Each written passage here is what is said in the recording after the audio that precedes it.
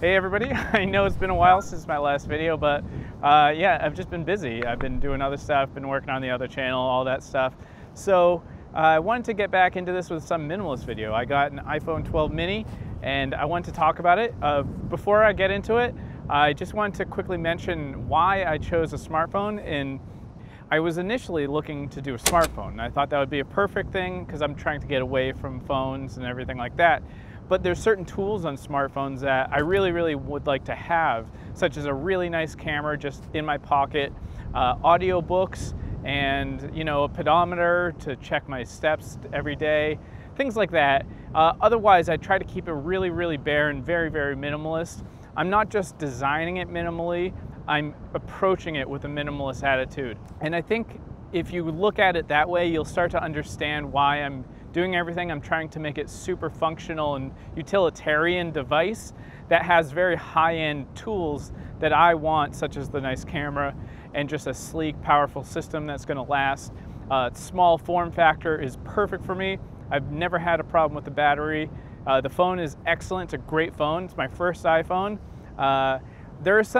There's a lot of things I will say that I miss from Android, but other than that, it's just great. So I hope you enjoy this walkthrough. All right, let's get into it. All right, so let's not waste any time. Let's go right into it with the first thing that you see is the lock screen.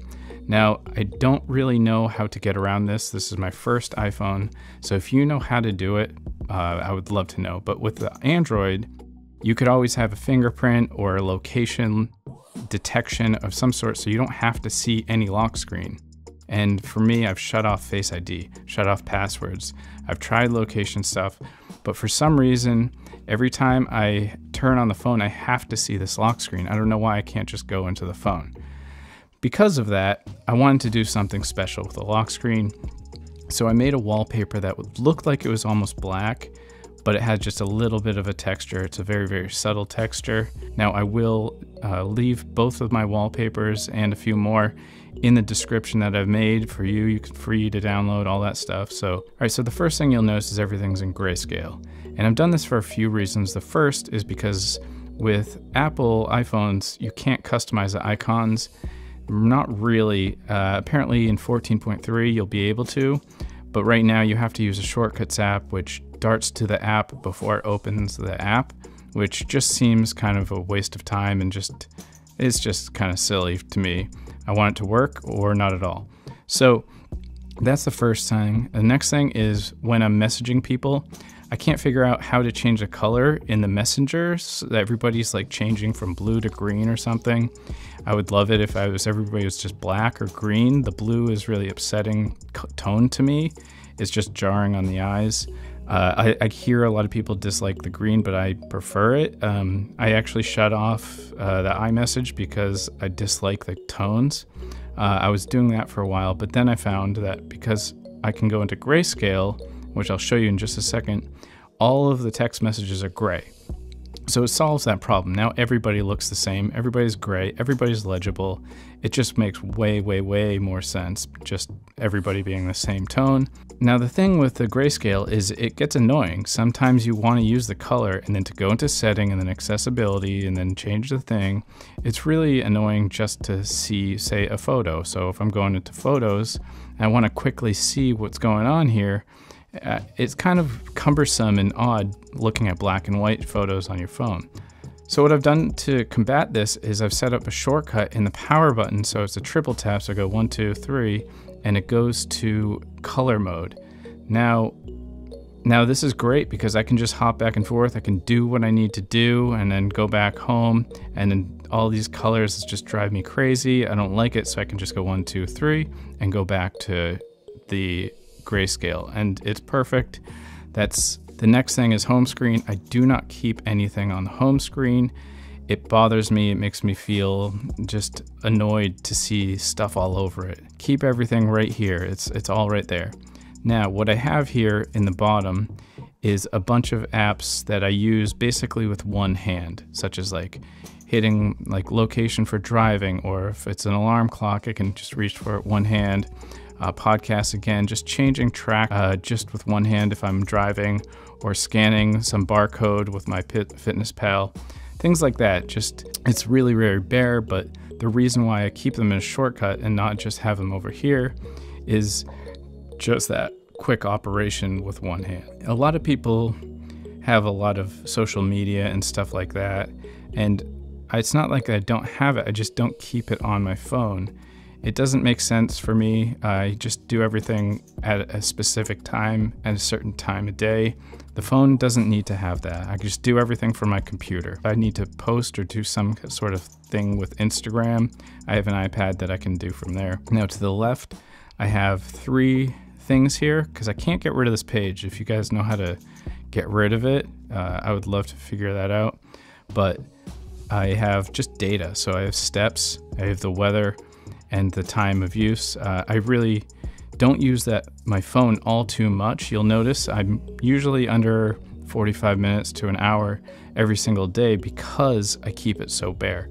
And that's one of the benefits of minimalism. It's great, you don't go on your phone just randomly and just mess around on Instagram. You don't have it on there, so you can't do that. So you live in the real world and you just do things in your real life. You don't mess around. So that's really the home screen right there. It's the one-hand operation, and then all my apps here, which quickly I'll just browse through them. It's podcasts and music. I use Amazon Music because it's free, included in Amazon Prime.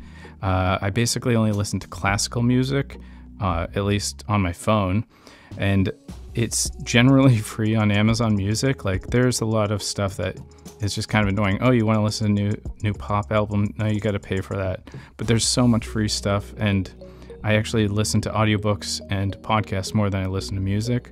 So that's just, I'm not going to bother with Spotify. I don't want to pay for another service. It just makes no sense to me. Then weather.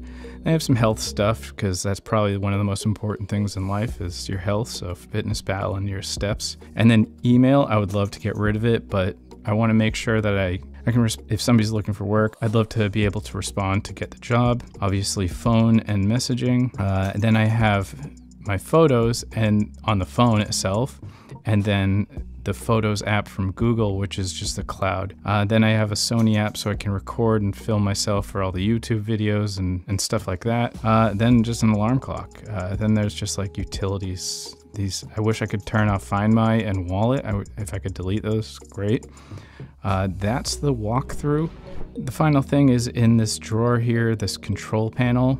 I just have a couple things here, as you can see. If you can figure out how I can shut off screen monitoring, delete that in this not now playing thing, I would love to hear from you if there's a trick or way to do that. But that's the internal of the phone. Now, lastly, I just want to talk about this case because it's so badass. The art is done by my brother. This is my case for my other channel, the CHRONICLES. It's all about EDC stuff and gear and all that fantastic, awesome stuff that we all like. This is one of my first products I've ever really made, so I teamed up with my brother to make this, and it's awesome. Went through some revisions, and the print is perfect. Very, very detailed, very, very nice texture, and it's a perfect height around the cameras because the way that the iPhone is made, if you don't have a case, it's a fragile back, it's very fingerprint magnet, and when you put it down, it places the camera edge right onto the table, and that happened with my Pixel, and that actually broke the camera lens on my Pixel just putting it down on a table one time. So you kind of need to have a case for this phone for iPhones because of that weird protruding camera. And then the thing with this is because the iPhone 12 has that new glass, it's actually very resistant to shattering, but it's very, very soft and it detracts scratches much more easily. So I put a tempered glass. I'll put that in the description, the one I've found. It's really nice. And this lip just kind of rolls right into the tempered glass with just a tiny, tiny bit of like overlap so that you can put it straight on the face and not even scratch up the tempered glass, even though it's, for a while, I just had the tempered glass and had it on the tempered glass. I often put my phone face down. I don't know why, but it just prevents me from checking my phone all the time and just zoning out and working. And this just looks so badass on my desk. So I really love this case so much. It feels really good in the hand, and it keeps the phone from making too much noise when I put it on a table because it has that little bit of rubberiness to it. It's grippy on the edges, and there's this nice little lip here on the back, which when you put it on the back, it's not rubbing against the case. So it's just overall an awesome case. I'm really happy with it. So I hope this inspires you to maybe find a new way to use your phone, because it doesn't have to be your thing that you carry everything on. You can actually post and check out Instagram on the computer, both on web, and there's apps on the computers. You can do stuff from your iPad. You don't need everything on your phone, and you can live in the real world much better. You don't have to do everything here. That's my advice to you. Get rid of all the apps or place them somewhere else. That's it. Hope that helps. So there you go. That's the iPhone 12 mini minimalist tour and setup. I approached it very utilitarian, trying to make the phone just a tool in my life, not a part of it. It's really made my life a lot better because I just don't spend as much time on my phone in a given day. And when I'm on a computer, which is most of the day, it's very intentional. And if I use my iPad, it's a very intentional break. I'm sitting in a chair and I'm editing photos or something like that. I hope this helps and inspires you in some way. And yeah, until next time, cheers. So there's nothing really more on here but that. And then I do want to touch on the wallpaper because I'm super proud of it. I'm very happy. There was a few challenges. There's the challenge of the bottom banner drawer thing. Can't hide it. It's always permanent. And then the notch. And this one, to hide the notch, you need it black. But a full black background is extremely boring. It's too minimalist, I think. And then when it is black, it's just black. And then you have this thing that steals your eye on the bottom of this drawer that I can't figure out how to make it disappear. So it's permanent. And the thing is, when you put something light behind it, it goes dark. If you put something dark behind it, it goes lighter. So what I've done is I've created a value that's almost nearly identical to the value of the bottom drawer right before it flips and gets darker or brighter. So that's that level of gray, and then I have it fade to black to completely hide the notch, which actually causes a problem on the screen. It causes it banding at this resolution of iPhones.